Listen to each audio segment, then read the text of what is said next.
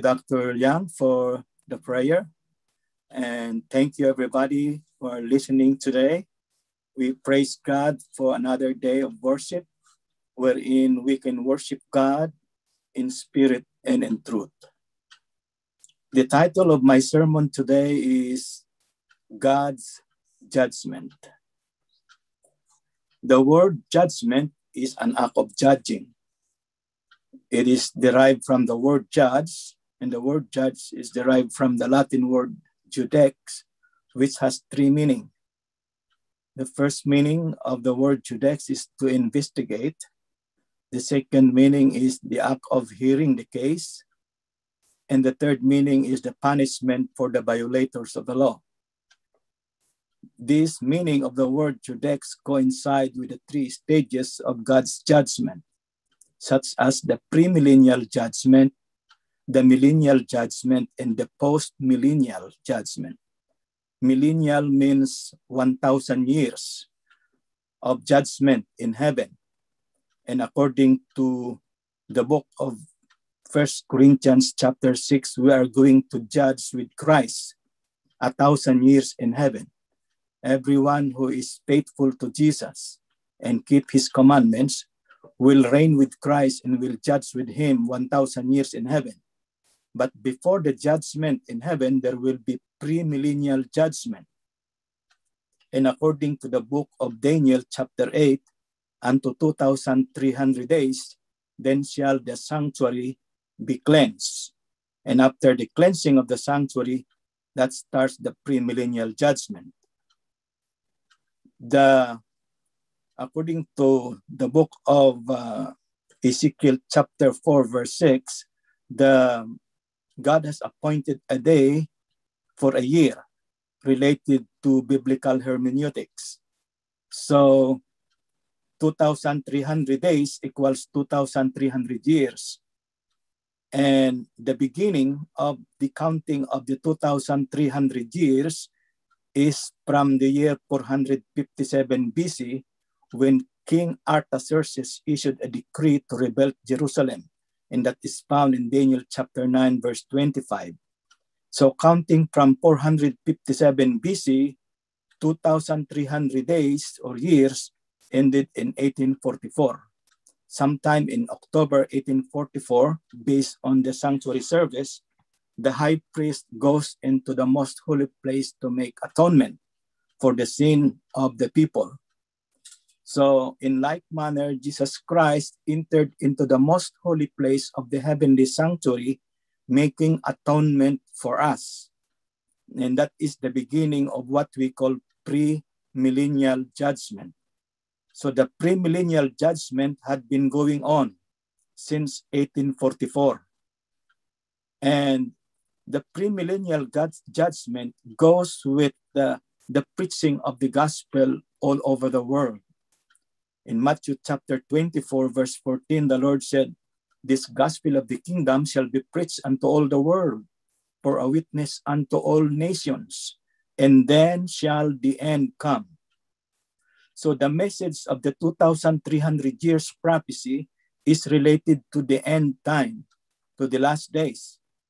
And before the end of time, before the end of this world, the Lord said to his disciples, "Go ye therefore and make disciples of all the nations, baptizing them in the name of the Father and of the Son and of the Holy Spirit, teaching them to observe all things whatsoever I have commanded you. And lo, I am with you always, even up to the end of the world." So before the end of this world, before Jesus comes again to do the millennial judgment with us, the gospel of our Lord Jesus Christ must be preached all over the world. And we needed to teach all people of all nations to observe all things whatsoever God has commanded. And that is the assurance that God has given, that he is with us, even up to the end of the world. And Paul testified in Romans chapter 1, verse 16, that he is not ashamed of the gospel of Jesus Christ, for it is the power of God unto salvation to them that believe. So when we preach the gospel of our Lord Jesus Christ, they that believe are being saved. They are justified. We are justified by faith in Christ Jesus when we believe and accept him as our personal Savior. In that judgment, the judgment of God, according to the Bible, is going to be worldwide for all generations of men, from Adam up to the very last individual that will ever live in this world. Everyone will face the judgment of God, whether saints or sinners. The judgment of God will be righteous, it will be perfect, it will be upright, it will be according to whatever things we have done on earth, whether it be good or whether it be evil. There are two sides in the judgment of God. There's the positive and the negative side of God's judgment. It is positive because it is rewarding to those who are righteous. But it is negative. It is condemnation to those who are wicked. So those are the two sides of the judgment of God. And God's judgment will be according to the law. The 10 commandments of God will be the basis of the judgment of God. The 10 commandments of God, the original, is inside the ark of the covenant in the most holy place of the heavenly sanctuary. And these 10 commandments of God can never be changed by any man or any individual or any institution or any religion, because it is forever, it is eternal. And according to Revelation chapter 22, verses 14 to 15, those who did not learn to do the will of God, those who did not learn to obey God's commandments, will not be permitted to enter into the pearly gates of heaven. Now let's go into the detail of this, because what I am saying to you is not my own. It is based from the Word of God. In Revelation chapter 14, verse 7, it says, saying with a loud voice, fear God and give glory to him, for the hour of his judgment is come. So it's now in the present tense. The judgment of God is going on right now in heaven. It has come. And it has started since 1844. And let's go to the detail at the beginning in Genesis chapter 18, verses 24 to 25. Please open your Bible with me so that we can be well grounded in the Holy Bible. Genesis chapter 18, verses 24 up to 25. Peradventure there be 50 righteous within the city. Wilt thou destroy and not spare the place for the 50 righteous that are therein? That be far from thee to do after this manner, to slay the righteous with the wicked, and that the righteous should be as the wicked. That be far from thee. Shall not the judge of all the earth do right? So when God do his judgment, it will be right, it will be perfect. He will judge both the wicked and the righteous. Now let's continue to the book of 1 Samuel chapter 2, verse 10. 1 Samuel chapter 2 and verse 10.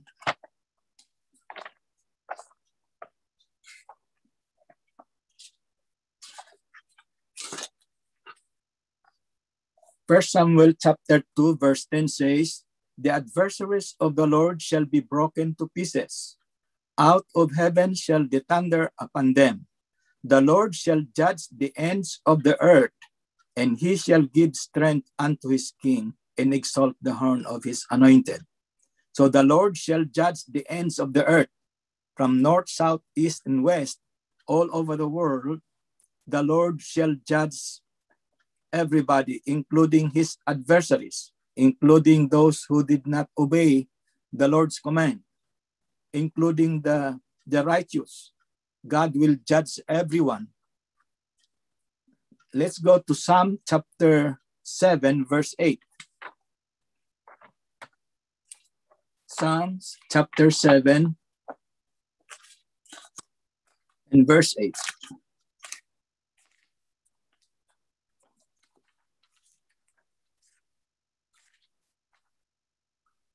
In Psalms chapter 7, verse 8, the Bible says, "The Lord shall judge the people. Judge me, O Lord, according to my righteousness and according to mine integrity that is in me." So the Lord shall judge the people. He will judge us according to our righteousness and according to our integrity. If we live with integrity in this world, the judgment will be a glorious day. But if we live wickedly in this world, the judgment will be a sad day, because that will be condemnation. Let's proceed to Psalms chapter 9, verse 8. In Psalms chapter 9, verse 8, it says, "And he shall judge the world in righteousness. He shall minister judgment to the people in righteousness and uprightness." So the Lord will judge the world in righteousness. God is a righteous judge, and his judgment is upright. It is without fault. Let's proceed to Psalm chapter 43, verse 1. The reason why I would like you to open your Bible is so that you will be well grounded into the Word of God. Psalm chapter 43, verse 1, King David said, "Judge me, O God, and plead my cause against an ungodly nation. O deliver me from the deceitful and unjust man." So even King David himself, he asked God to judge him. And we can face the judgment of God boldly if we live righteously. Let's go to Psalm chapter 72, verse 2. Psalm chapter 72 and verse 2. It says, "He shall judge thy people with righteousness and thy poor with judgment." So the poor and the rich, everybody in the world, God will judge righteously. Let's go to Psalms chapter 75, verse 2. Psalm 75 and verse 2. "When I shall receive the congregation, I will judge uprightly." So even the congregation, even the church will be judged, and his judgment will be upright. It will be correct. It will be perfect. Let's proceed to Psalm 96, verse 10. Psalm 96, verse 10. It says, "Say among the heathen that the Lord reigneth. The world also shall be established, and it shall not be moved. He shall judge the people righteously." See, God's judgment will be righteous. He will judge the people righteously. And what does it say in Psalm 98, verse 9?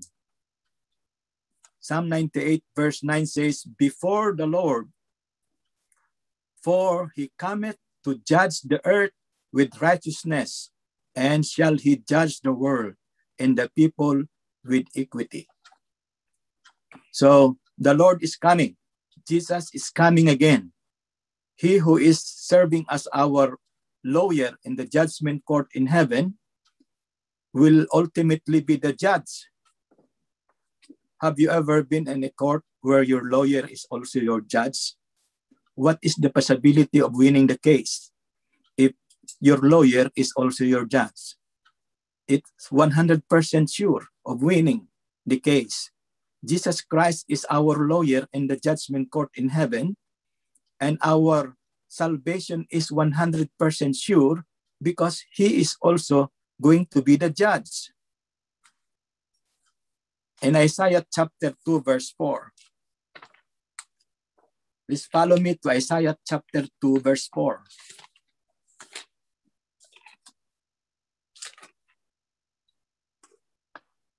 "And he shall judge among the nations, and shall rebuke many people, and they shall beat their swords into plowshares, and their spears into pruning hook. Nation shall not lift up sword against nation, neither shall they learn war anymore." So the war between nations will be ended because he shall judge among the nations. Let's go to Isaiah chapter 33, verse 22. 33, verse 22 of Isaiah.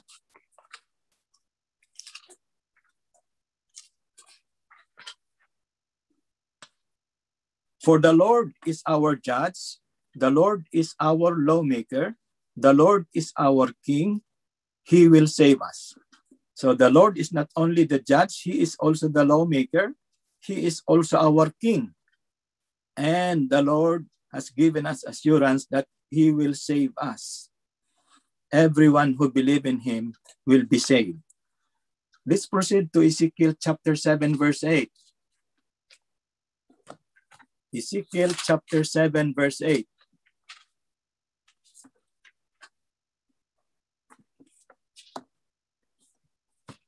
Now will I shortly pour out my fury upon thee, and accomplish mine anger upon thee, and I will judge thee according to thy ways, and will recompense thee for all thine abominations.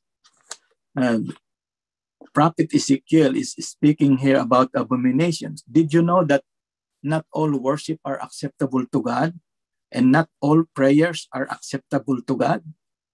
In Proverbs chapter 28, verse 9, the Bible says, if we put away our ears from hearing the law, even our prayers are abominable unto God. So there are prayers that are not acceptable to God. Prayers of people who does not listen to the word of God, who does not listen to the law of God. Now, there's a lot of lawlessness in this world today, even among professing Christian denominations. About 1,000 religious denominations now in the world. Mostly of them are teaching that you don't need to obey God's law anymore. Because since Jesus died at the cross, the law has ended. But it is contrary to the word of the Lord Jesus Christ himself when he said, I did not come to destroy the law or the prophet. He said, think not. Just to think that God abolished his law is already a violation. Much more if we disobey God's law, and if we teach others that there is no more law, that we can do anything according to our wish. There's a lot of churches today are teaching that. If we do that, even our prayers are abomination unto the Lord. And even our worship, if we worship but we are not willing to obey God's law, the Lord said in Matthew chapter 15, verse 9, that even the worship is not acceptable unto God. So we needed really to obey the law of God, not in order to be saved, but as an evidence, as a fruit of being saved, as a fruit of our love. That's why Jesus said in John 14:15, if you love me, keep my commandments. Because keeping the commandments of God is the evidence of our love. It is the fruit of our faith. And in Ecclesiastes chapter 12, verse 13 and 14. Let's go to Ecclesiastes chapter 12.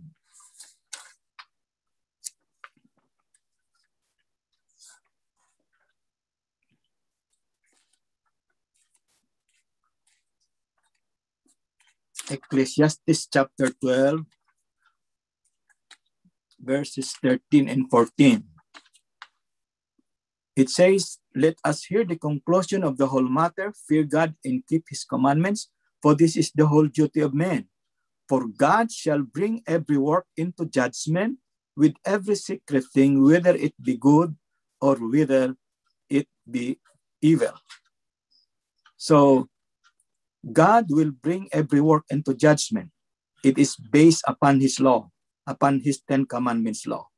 Whether what we have done is good or evil, God will bring every work into judgment. And in Ezekiel chapter 33, verse 20.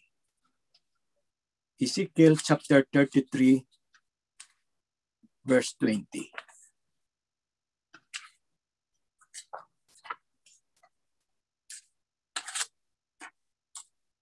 What book did I say? Ezekiel chapter 33, And verse 20, it says, Yet ye say, the way of the Lord is not equal. O ye house of Israel, I will judge you everyone after his ways.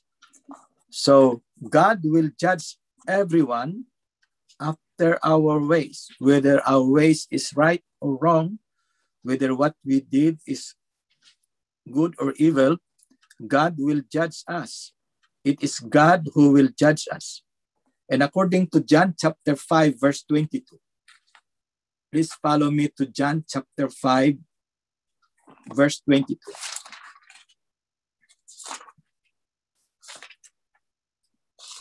John chapter 5 and verse 22. The Bible says, For the Father judgeth no man, but hath committed all judgment unto the Son. So the Father judgeth no man. It's the Son, it's Jesus Christ, the Son of God, whom the Father hath committed all judgment from the very beginning of this world up to the end of this world. God the Father hath committed to his Son everything about the judgment. Please follow me to John chapter 12, verse 48. John 12, 48.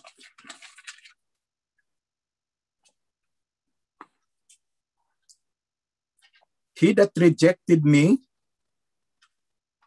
and received not my words hath one that judgeth him. The word that I have spoken, the same shall judge him in the last days. So the words that the Lord has spoken shall judge everyone in the last days. Whether we follow the word of God or we disobey the word of our Lord Jesus Christ, we shall give an account on the judgment day. Let's proceed to John chapter 18, verse 31. John chapter 18 and verse 31. Then said Pilate unto them, Take ye him, and judge him according to your law. The Jews therefore said unto him, It is not lawful for us to put any man to death. So even King Pilate, when he judged according to the law.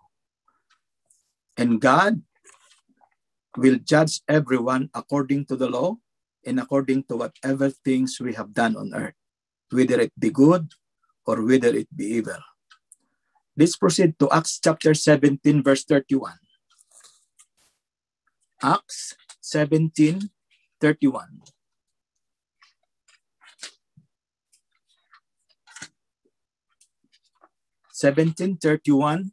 Of the book of Acts. The Bible says, Because he hath appointed a day in the which he will judge the world in righteousness by that man whom he hath ordained, whereof he hath given assurance unto all men, in that he hath raised him from the dead.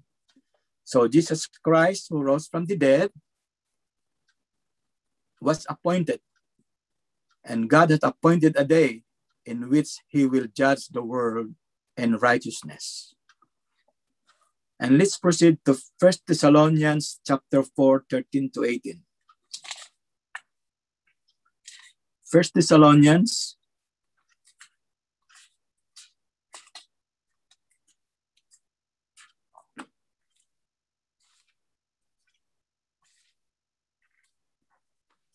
1 Thessalonians chapter 4 and verses. Let's start with verse 14. For if we believe that Jesus died and rose again, even so, them also which sleep in Jesus will God bring with him. For this we say unto you by the word of the Lord, that we which are alive and remain unto the coming of our Lord shall not prevent them which are asleep. For the Lord himself shall descend from heaven with a shout, with a voice of archangel, with a trump of God, and the dead in Christ shall rise first. Then we which are alive and remain shall be caught up together with them in the clouds to meet the Lord in the air. So shall we be with the Lord forever. You know, there's a common misunderstanding today among religious denominations, that when you die, you go directly to heaven, as if our death is the way to heaven. But that is not what the Bible says. Our loved ones who died, whether they are righteous or wicked, they are not yet in heaven. They are resting in peace. They are in the grave. They are not yet in heaven looking down at us. And the wicked are not yet in the hell of fire being punished by God for a long, long time. That is not the doctrine of the Bible. The Bible says that when we die, we return to dust. Our body that came from the dust, it returned to dust, got decomposed, and returned to dust. The breath of life, the day we die, the breath of life returns to God because our life is borrowed from God. And when Jesus shall come again, that will be the day when we will go to heaven. That we call that the rapture. We will be raptured at the same time. It's not one by one when we die. The rapture will take place at the same time when Jesus comes again. The dead in Christ will rise first, and we who are still alive shall be caught up together with them.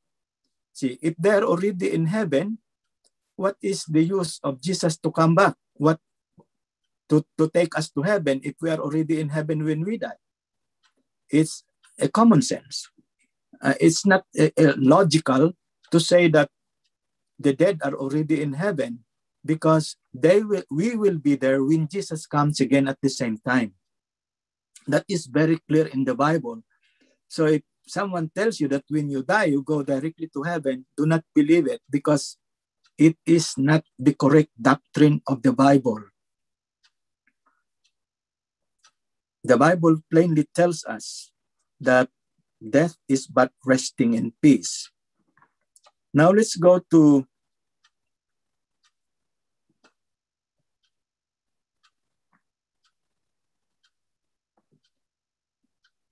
the next verse in 1 Thessalonians chapter 2. Let me look at my note.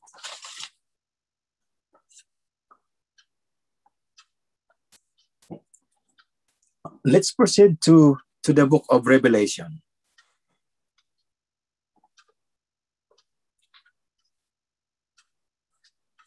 The book of Revelation chapter 20 actually tells us the millennial judgment and the post-millennial. Revelation chapter 20.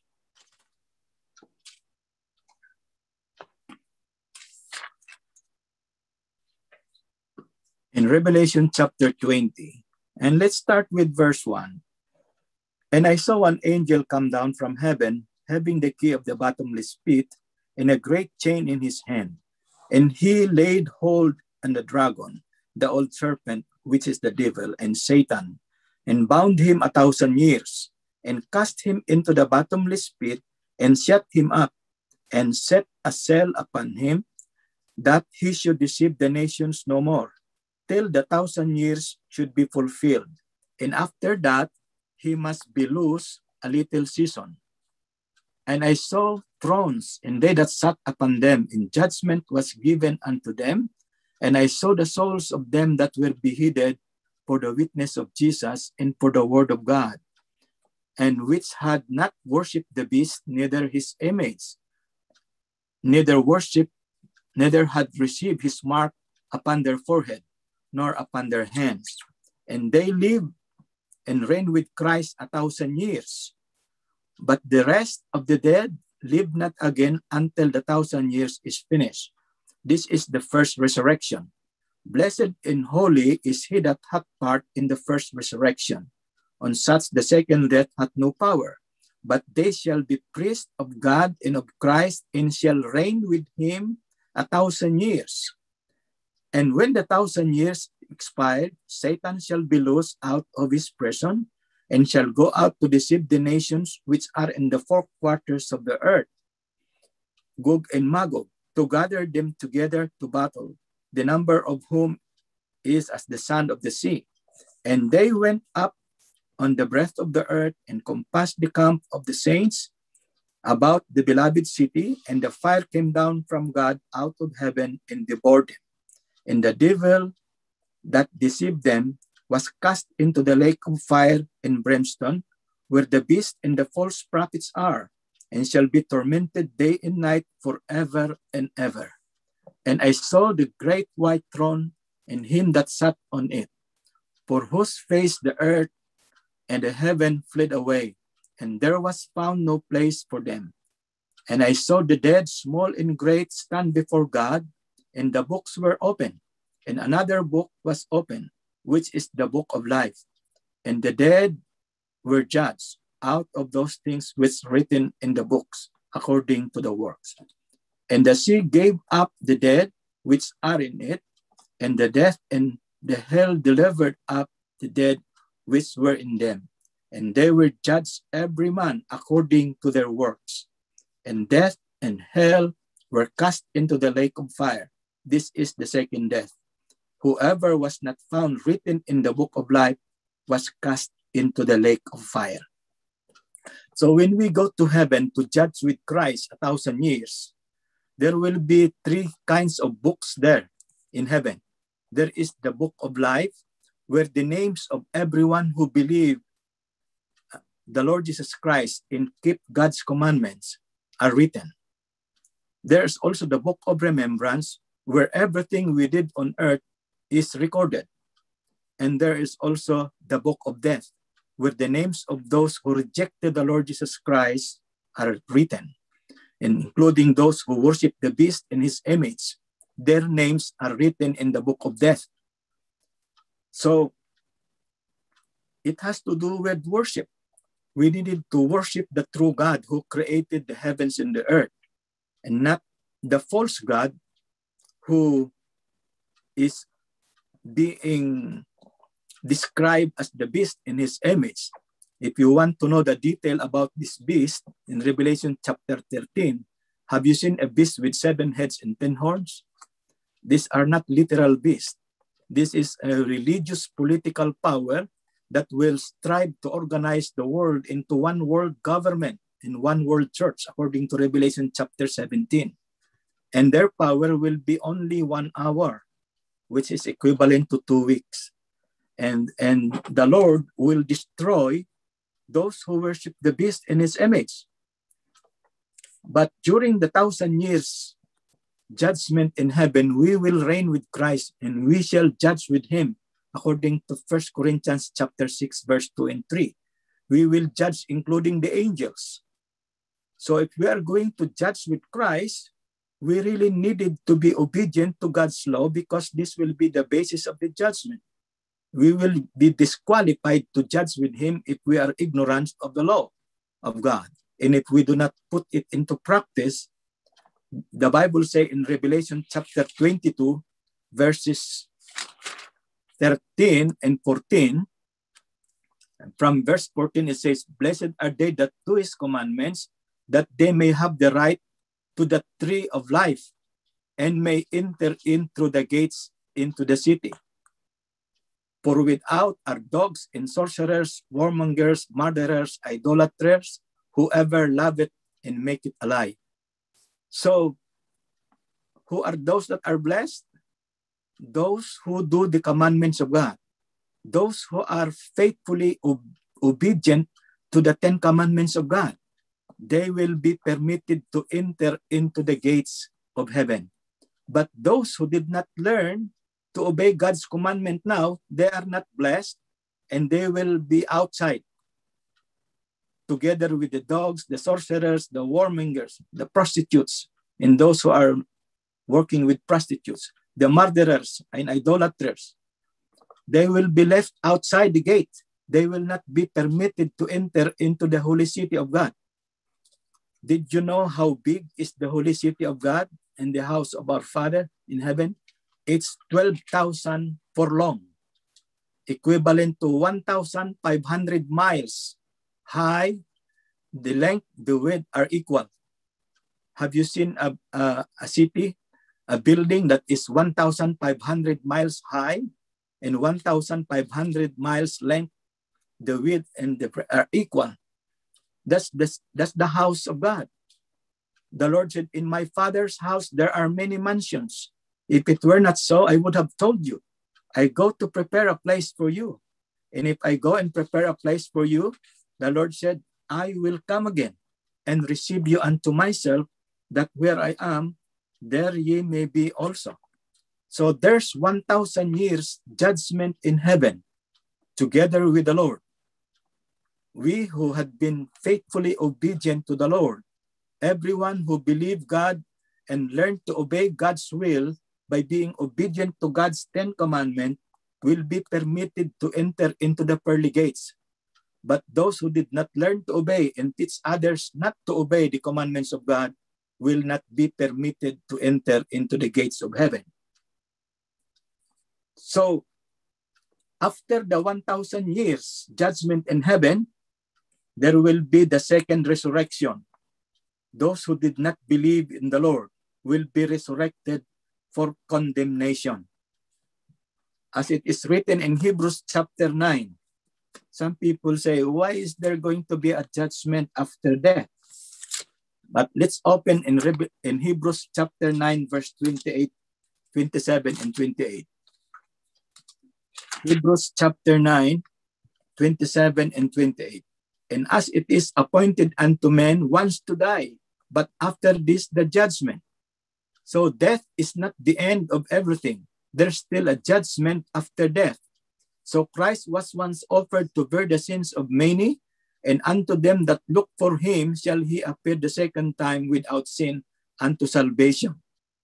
So as Jesus Christ died once and was resurrected, he will come again. He will come again. And those who are waiting for him, those are the Adventists. Those who are waiting for him,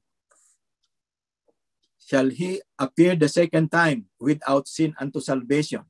So the Lord is going to save the Adventists. Those who are waiting, those who are eagerly waiting for the Lord Jesus Christ coming, because he is coming again to take us home. And we will judge with him 1,000 years in heaven. Could you imagine 1,000 years reigning with Christ and judging with him in heaven? We didn't even live 100 years on earth. But if we are faithful to Jesus, we will reign with him and judge with him 1,000 years in heaven. And then after 1,000 years in heaven, the holy city, the New Jerusalem, the house of our Father, of our God, will descend to this planet Earth. And soon as the holy city descended,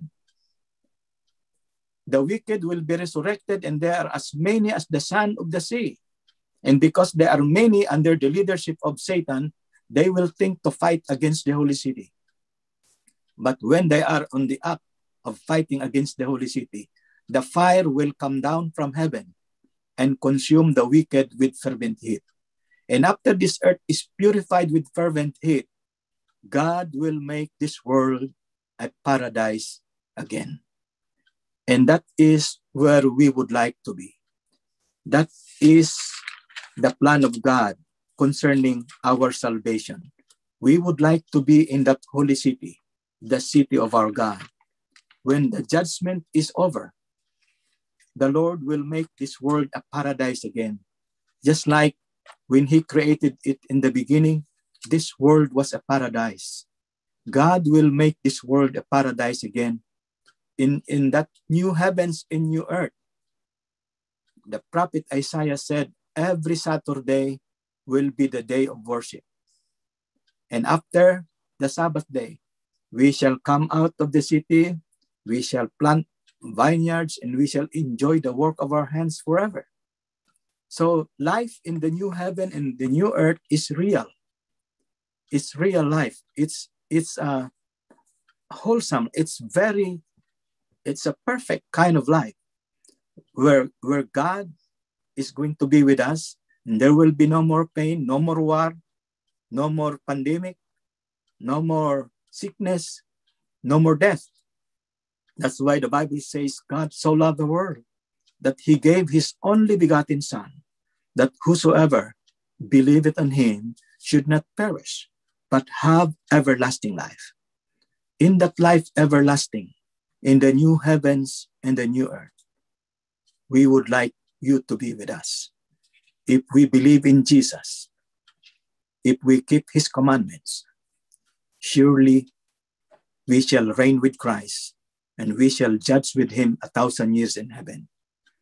My prayer is that all of us and all those listening to us today will have that privilege to reign with Christ and to judge with him 1,000 years in heaven. I pray that the Holy Spirit will empower us, because right now, our power is not in us, it's in the Holy Spirit. As long as the Holy Spirit is dwelling within our hearts, we have the power to overcome the world. We can obey God's commandment as long as the Holy Spirit is dwelling within us. And the Lord has promised, I will put my spirit within you, and you will be able to walk according to my divine statutes. For it is not by man's own might nor power, but by my spirit, saith the Lord. Will you invite God's Holy Spirit to dwell within your hearts today? Are you willing to be possessed by God's Holy Spirit and to walk with the Lord right now while we are still in this world? Do you love the Lord? Have you accepted him as your personal Savior? Are you willing to receive him as King of your life? And if we do, we will reign with him. We will judge with him, and we will live with him everlasting in that new heavens and the new earth. My prayer is that all of us will learn to obey God's will, that all of us will be empowered by God's Holy Spirit, so that while we are waiting for his Son's return, we will also preach the gospel of our Lord Jesus Christ to the world. Because there are two things that the Lord is waiting. He is waiting for his gospel to be preached all over the world, to every nation, kindred, and tongue and people. And through this internet, we are able to reach the whole world. These messages that we are preaching goes up to Saudi Arabia, Iran, and Iraq. It goes all over the world. It goes to China, it goes to India, it goes to the Philippines, it goes to every part of the world, including those that are remote areas that has never been reached by the gospel. Everyone who uses the internet has the privilege to know the truth as it is in Jesus. So it is my prayer that the gospel of our Lord Jesus Christ will finally be proclaimed throughout the whole world. And let us hold fast, because we can only face the judgment of God boldly if we are faithful to the Lord, if we keep his commandments, and if we share the gospel of Jesus Christ to the world. May the Lord bless you, and may the Lord keep you until the coming of our Lord is my prayer. Let us pray. Our dear loving Heavenly Father, we would like to thank you for Jesus. We would like to thank you for the Holy Bible. We would like to thank you for your promise that the day is coming when we will reign with Christ and judge with him 1,000 years in heaven. We pray, Father God, that you empower us with your Holy Spirit, that we may be worthy to reign with you and to judge with our Lord Jesus Christ when he comes again. Thank you for the assurance you have given that everyone who believes in you will not perish, but will have everlasting life.